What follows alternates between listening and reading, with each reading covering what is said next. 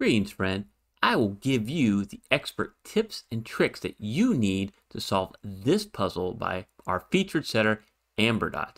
Not only that, stay tuned after the first advanced strategy I show you. I'm going to give you some cool insights about our featured setter. Click below if you want to give it a go, and with that, it's solving time. First thing you want to know, I have solved this puzzle before, is to get these 7s in columns 1 and 3 and a 7 in row 7. So that means this has to be a 7 there, only place left in block 7. And then follow these 7s in rows 7 and 9 with this 7. Only place left for a 7 here in block 9 is right here. And then you'll notice there's still 2 spots for a 7 in block 6. So I'll make marks there. That's called Snyder notation. What Snyder notation means is if any time in a 3x3 block you have 2 possibilities for a candidate, mark them. That way, if you solve one of these cells, you can immediately solve the other one for that candidate, and it leads us into some advanced strategies. We're going to use Snyder here in just a second to help us make some solves that you're going to find it really cool here. So stay tuned. Also, let's look now at the 6s. So we got 6 coming across row 1 and coming up column 1. The only place left for 6 is right there. And now because that 6 is right there, first let's follow these 2 6s in rows 1, 3 in column 7 to solve for a 6 right here, and then come down and solve for a 6 right here. And now you see there's a 6 coming down column 5 and across rows 9 and 7. Only place left for 6 is right there. We'll make a couple of marks to the 6s, and then I'm going to get to that nice, cool pointing pair that I really wanted to show you here. All right, so we've kind of marked where the 6 is going to be remaining in the puzzle. Check out how this 9 works, right? The 9 is cutting across row 1. So there's only 2 places that 9 can be up here in block 1, and they're in column 1. What this means is this is a pointing pair. This means 9s have to be somewhere in block 1. And so they're limited to column 1. This means 9s can't be anywhere else along this column. And that's important to us. And the reason why it's important is I'm about to show you. What's really cool, and I love what Amberdot did here, is you can actually solve a naked single now, knowing that these are a 9 has to be up there. Look at this cell right here. What can this cell be? Well, it can't be a 1, 2, or a 3, or a 4, or a 5, 6, or a 7, and now because of this point pair, this can't be a 9 either. This has to be an 8, and I love this. So this is a naked single 8, and you really need to find this if you want to make progress in the puzzle. And remember, we're going to do some advanced strategies, and I haven't told you yet, but there's 3 of them, and they play upon each other. You got to do it in the right order, or you will not be able to solve this puzzle. And the last strategy is the most important, so you need to stay tuned and watch that one. Okay. So now with the 8s in rows 7 and 8, row 8 in rows 8 and 9, and this 8 coming down column 4, this has to be an 8. Means 2 places left for an 8 up here in block 5. This is good. This is really helpful to us. Okay, other thing we can notice is that where can a 9 be in this column, right? It can't be here or here because of this 9. It can't be here because of this 9. So you actually solve this cell for a 9. Let's circle back to these 8s, right? Because now this 8 cuts up here, the 8s are limited to 2 spots up here in block 1. And so this comes from symmetry here. Like the 9 cuts across and makes a pointing pair of 9s here. Well, now the 8s come up column 1 and make a pointing pair up here in row 1 for column 1. So 8s can't be anywhere else along row 1. They have to be here in block 1. And now you have this 8 in row 3. This means 8s can't be in either of those 2 spots. So you can actually solve this cell for an 8. And so this 8, column 7, coming up column 9, only place left for an 8 in block 6 is right there. And now we can actually solve this cell for an 8. And this is pretty cool because we can make some more solving here, and you're gonna see. I'm actually not even gonna be another advanced strategy, but it's a really cool way to solve another cell, and it's gonna lead us up to that advanced strategy. See how there's 8 and 9 in row 4, 8 and 9 in row 5. This 8 coming up column 1, and remember these pointing pair 8 coming down column 1. So that means the 8s are limited to only 2 spots here in block 4. And so that is called a hidden pair. There might be other candidates that you can show there, but the 8 and 9s can only be in those 2 spots. And that's cool because what you see is, I call it displacing the Snyder. A 6 can't be in there anymore because at least has to be an 8 and a 9. And so now we can actually make that solve for this 6 here and this 6 right there. Pretty cool, huh? You like that one? I thought that was nice the way Amberdot wove that into the puzzle. And now we're getting close to where we're going to need that first advanced strategy, but we still got to make a couple more marks here. And you're probably like, hey, Timberlake, I'm doing great. I don't think I need you for the advanced strategies. not the case. You got to pay attention here because you will get stuck if you don't know what to do next. And so just like we saw a naked single down here, you can actually look right here and there's another naked single that we can solve. What can this cell be? Well, it can't be a 1 or 2, 3 or 4, 6, 7, 8 or 9. This cell has to be a 5. I love how Amberdot put that right there in the puzzle. So now that has to be a 5, which limits the 5s to these two cells right here. Another key thing we need to note is what is in this cell. What can this cell be right here? It can be a 1, it can't be a 2 or 3, it can be a 4, but it can't be a 5, 6, 7, 8, or 9 because of these 9s. The fact that this is only a 1, 4, that's actually very important for us. The other thing you want to notice is that the 9s are coming down column 7, so the 9s are limited to these two spots here in block 9. And since the 9s are limited to rows 7 and 8 here, what we know, the 9s are also limited to rows 7 and 8 here in block 7. So this creates a situation that we call a claiming pair.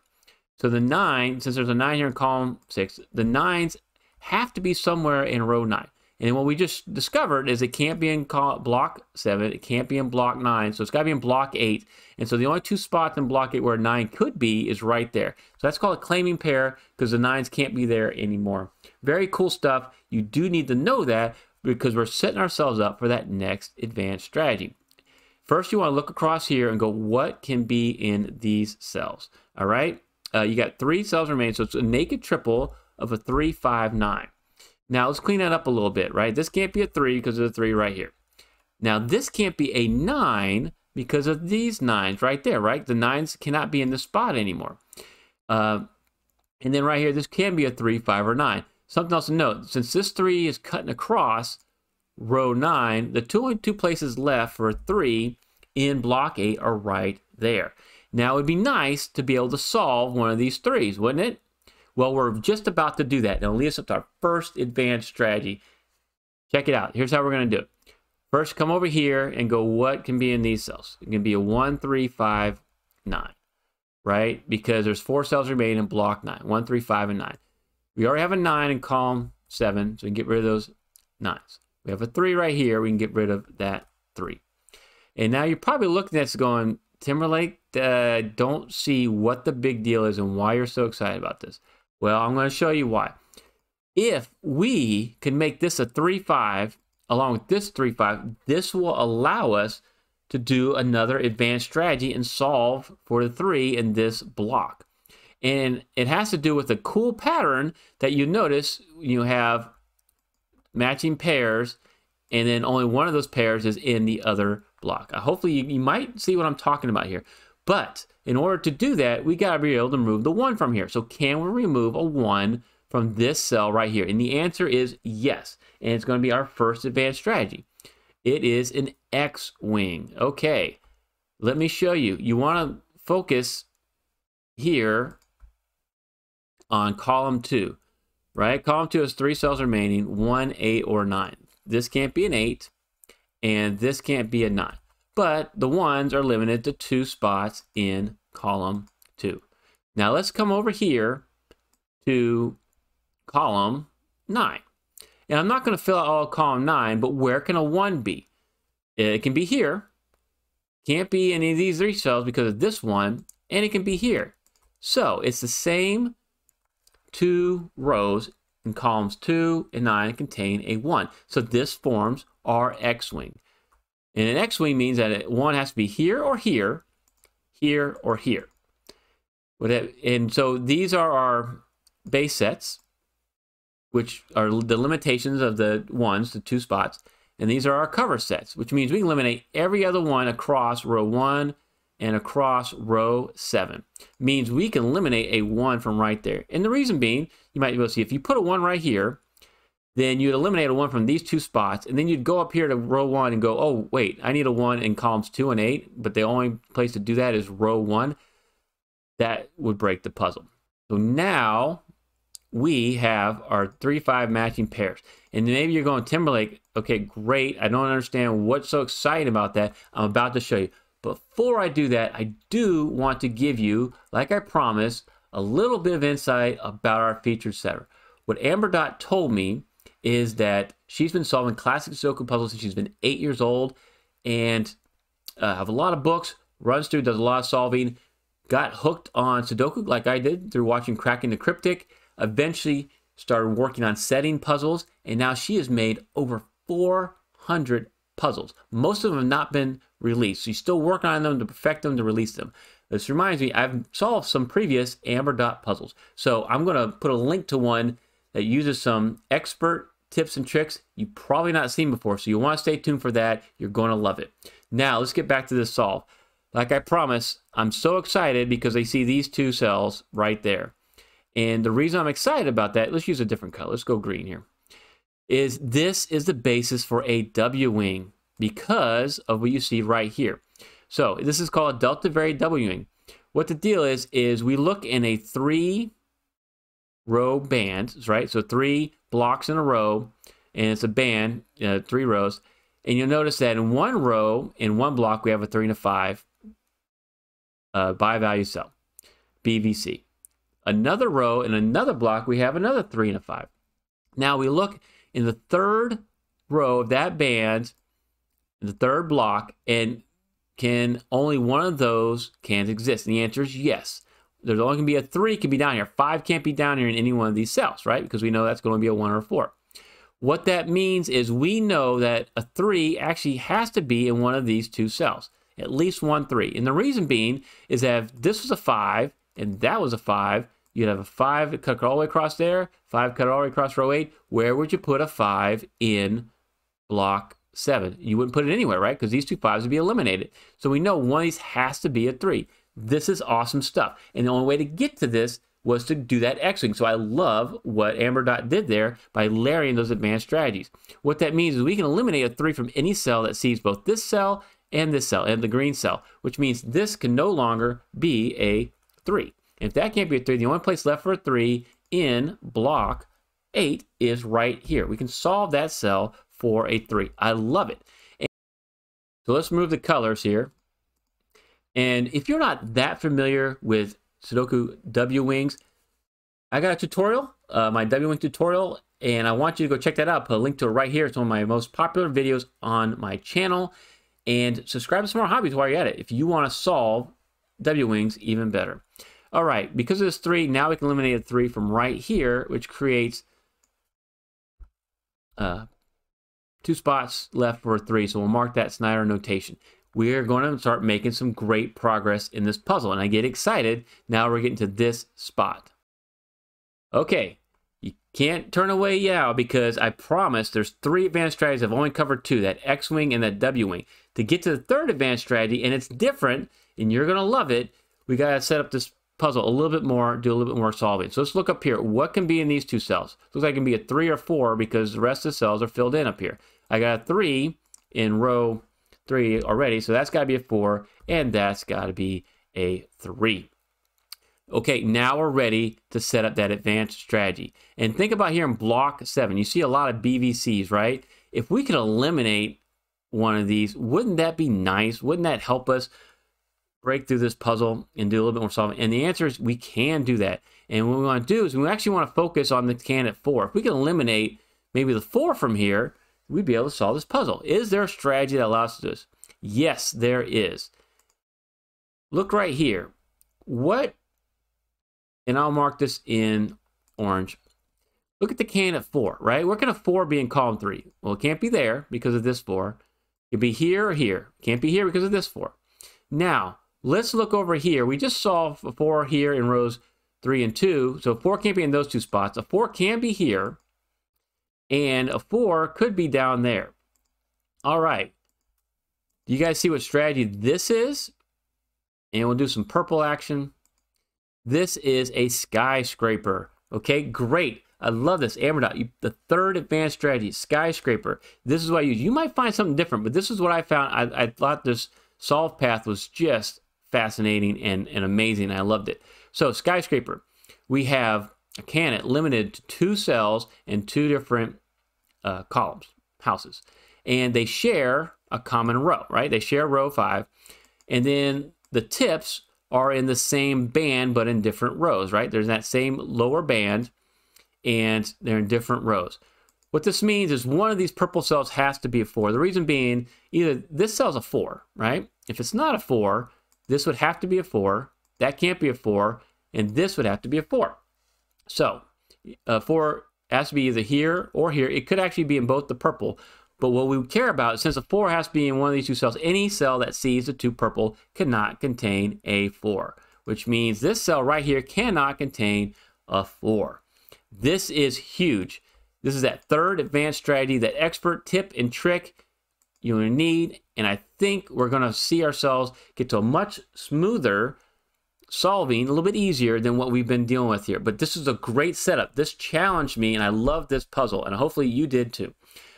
Because now that has to be a 1. If that's a 1, that's a 9. And I get to like my favorite part of solving is when I get to solve the cells and remove all those marks that I already made. That's 5. This is going to be your 9 right here. Okay? And since this is a 1, this is going to be a 5. That's going to be your 3, and this is going to be your 1. Boom, boom, boom. 1 and 1 means this has to be 1. That's got to be a 2. Okay. Making great solves. What needs to be right here, right? You're missing 2 cells. 2 and a 7. Got a 2 right there. So here's 2, and here's your 7. Okay. Now, what can be right there? It looks like a 3, 4, or 5. We'll keep an eye on that. See if we can do better than that. Let's come back to here. I always want to fill out what I call a full house. If you have one can missing, it's a full house. So we're missing the 4. We can actually solve that for a 4. And now we have created another full house right here. This has to be a 5. Now, with this 5 coming up, column 4, this 5 cutting across, the only place left for a 5 here in block 5 is right here. And with these 2 5s, we can actually solve this for a 5. Nice. And we know this is still a 3, 4. I'm not going to mark that yet because I think we can solve that without having to make the mark there. Okay, so let's keep pushing our way up here. We got a 5 here, got a 5 here, 5 cutting across row 2. Only place left for 5 and block 2 is right there. And then you might notice there's a 4, 7 here, 4, 7 here. So this actually has to be a 4, 7, which would make this be a 1 or an 8. Well, I got a 1 right here. So this is your 8 and this is your 1. And you notice I'm staying away from solving if I don't have to do this, do the marks there. I'm just trying to help you out here. So this would be now a 2, 9. So 2 can't be any of those 2 spots. You can mark that for a 2. Great. And now what's missing along this row? Looks like we need 3 and a 4. Can't make that mark just yet. Okay, let's come back to here. What are we missing? Looks like a 2 and a 9. Got a 9 right there. So here's your 2, and there's your 9. This is going to be a 2. Okay, great. Let's come back to here. We're missing a 2, 4, and a 9, right? So I got 2 right there, and I got 2, 9 right there. That pattern tells me I can solve all 3 of these cells. Because of this 2, 9 there, this has got to be your 4. That's got to be your 9, and that's going to be your 2. And so now we got these 2 9s, 9, 9. With this 9 means this has to be a 9 right there. And then we're looking and we're missing a 1 and it looks like a 4. Got my 4 right there. So here's your 1 and here's your 4. And remember there was a 3, 4 there. So 4, 3 here. Come back with my working memory and going, yeah, that was a 3 and that was a 4. And then this has to be a 3. See how we kind of work through all that? Still missing a 1 in block 5. Saw those 2 1s. So that has to be your 1. This is going to be your 7. I told you there's going to be a 4 and a 7 up here. So that's a 4. That's your 7. This has to be a 3. That's the only thing I don't see in block 2. Come back down here. 8 and a 9 missing. I got an 8. So here's your 9. And here's your 8. You need to check out this other puzzle if you want to find more Sudoku tips and tricks. Thank you so much, Amber, for being my featured setter this month. I can't wait to showcase more of your puzzles. Join the Smarty Party. Click on the description below for my Buy Me a Coffee page. I got a puzzle going on right now. And thank you so much for watching.